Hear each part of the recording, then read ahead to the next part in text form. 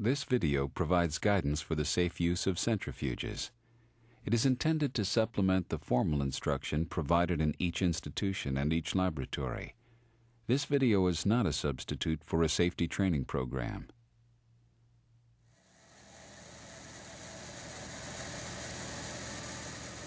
What does it look like when a centrifuge rotor fails? Not a pretty picture. Although personal injury is rare, damage to one's budget can be severe. Centrifuges are an important tool in the molecular biology lab, and they deserve to be treated with respect.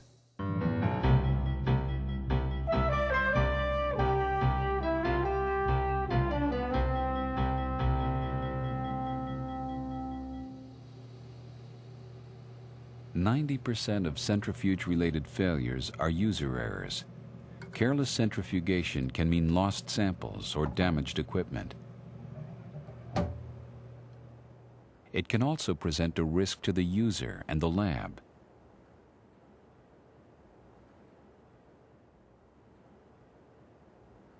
Every time one uses a centrifuge, one makes a series of choices. Which centrifuge, which rotor, which tubes and adapters, what speed, for how long. These choices can be critical for both effectiveness and safety. Centrifuges are designed to use certain rotors. Rotors are designed to be run up to a maximum speed with a load of a specific weight. Exceeding those limits invites trouble. If you're unsure of the rotor or proper tube size, consult the manual. This guy you can spin like 12K. Ask an experienced colleague. You just have to... I have a question about spinning. Or call the manufacturer's representative. It's easy to take tubes for granted, but the correct fit of a tube in a rotor is crucial. Putting 600,000 Gs on anything that's not a perfect fit is going to lead to grief. There's another important choice one makes when centrifuging. What level of containment is necessary? Always choose aerosol containment tubes and rotors when centrifuging infectious materials.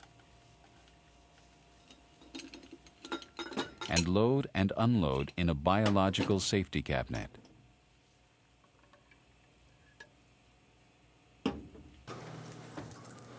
Even when working with non-hazardous materials, every step is critical in preparing a centrifuge run. Before placing the rotor in the centrifuge, make sure the bowl is dry and the drive spindle is clean. Avoid overfilling of tubes or bottles. Remember, in tubes used in fixed-angle rotors, centrifugal force drives the fluid up the outside tube wall.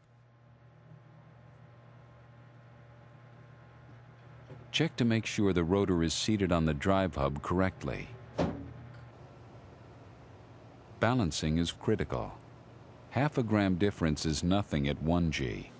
But at 500,000 Gs, it's 250 kilograms, and that's another story.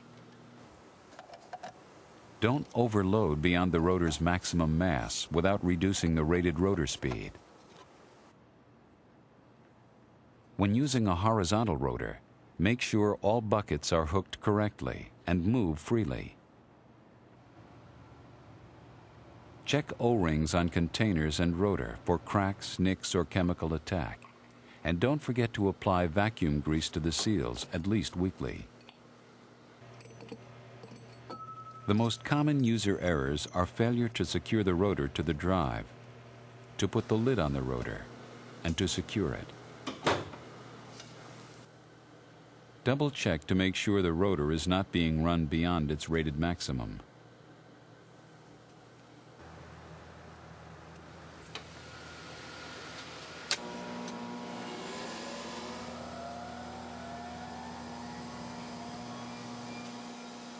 Yes, it may be a boring task, but it's good practice to stay at the centrifuge until it's running smoothly at the desired run speed. When the run is completed, don't open the door until the rotor has come to a halt. Always check for a possible spill, and if you find one, be sure to clean both centrifuge and rotor thoroughly. When working with infectious materials, wait 10 minutes before opening the door in order to avoid hazardous aerosols. If there's evidence of leakage or damage of any kind, close the lid immediately and carefully plan the cleanup. What all users of centrifuges fear most is rotor failure. Centrifuges and rotors are designed to withstand enormous forces, but the integrity of rotors can be seriously compromised by corrosion or fatigue. In aluminum rotors, structural failure is most often caused by surface corrosion in the highly stressed areas of the rotor. Metal fatigue is an inevitable consequence of prolonged rotor use and will eventually cause any rotor to fail. Rotor failure doesn't have to happen if rotors are properly maintained and retired. Follow the manufacturer's instructions. Here are some general guidelines. Keeping the equipment clean and dry is critical. Wash immediately if spillage occurs, or if salts or other corrosive materials have been used. Avoid harsh detergents or bottle brushes with sharp wire ends, especially when cleaning aluminum rotors, which are more susceptible to corrosion.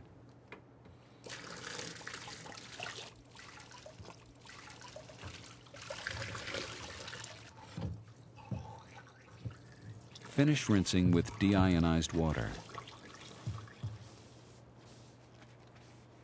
Make a habit of inspecting rotors. If there are rough spots, pitting, white powder deposits, or heavy discoloration, don't run the rotor. Have it checked by the manufacturer's representative. Eventually, every rotor must be retired, and as ultra rotors age, their maximum speeds must be derated. That's why it's imperative to keep diligent logs. An unlogged ultra-speed rotor is a ticking time bomb. Centrifugation isn't as simple as it appears. It requires careful use, careful maintenance, and careful bookkeeping. All the information needed is in the owner manuals or a phone call away. Find out. Don't let carelessness destroy your centrifuge. It may ruin your experiment, not to mention your day.